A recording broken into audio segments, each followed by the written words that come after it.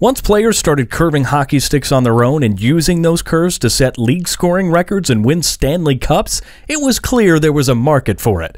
Curving your own sticks is nice and all, but the curves will be inconsistent, and with one study in 1964 finding that Hull and Mikita broke 300 sticks a year, curving that many sticks is time-consuming. So it was Hull and Mikita who turned to the maker of their sticks to start sending them curves straight from the factory.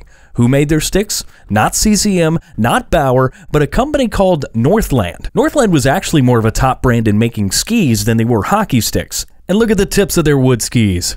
Curved. Aha! Turns out, Northland already had the equipment they needed to start precisely curving sticks.